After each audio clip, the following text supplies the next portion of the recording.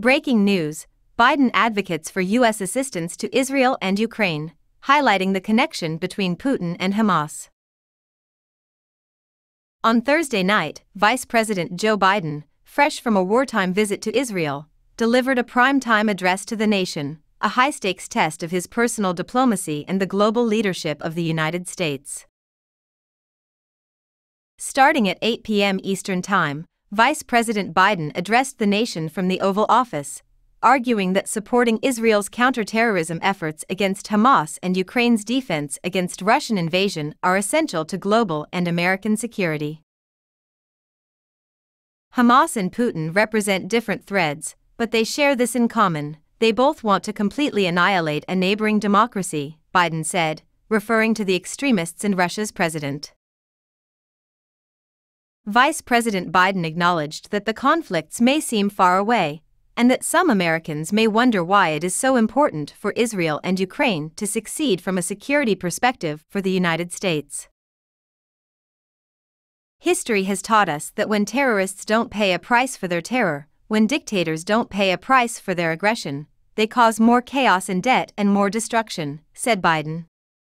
They keep going, and the cost and the threats to America and the world keep rising. After meeting with Israeli Prime Minister Benjamin Netanyahu and his war cabinet in Tel Aviv earlier this week, Biden convinced them to allow humanitarian aid into Gaza. While fielding questions from reporters on the flight back, Vice President Biden addressed the political danger, saying, "Had we gone and this failed, then, the United States failed, Biden's presidency failed, etc., which would be legitimate criticism." Biden's team is getting ready to send a sizable foreign aid package to Capitol Hill, which coincides with the timing of the national address. According to ABC News, sources familiar with the proposal estimate that it could total $100 billion, with an additional $60 billion earmarked for Ukraine. Conservatives who are against sending more aid to Ukraine may be swayed by the inclusion of $10 billion for Israel and funding for the U.S.-Mexico border in the proposed budget. However, Congress will be unable to act on the request because it has been without a speaker for more than 2 weeks following the historic ouster of Kevin McCarthy. Since Republicans can't seem to agree on a replacement, the Senate is in disarray. There is now a sense of urgency to fill the void left by the terror attacks in Israel.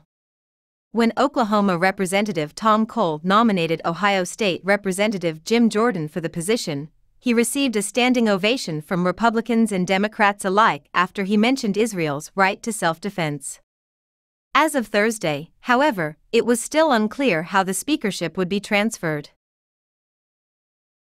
On Wednesday, Biden assured Israeli leaders that they are not alone and that the Trump administration would provide them with what you need to protect your people, to defend your nation. He cautioned officials, however, not to make the same mistakes the United States did in its response to 9/11. He also made it clear that Israel, as a democratic nation, must abide by the law.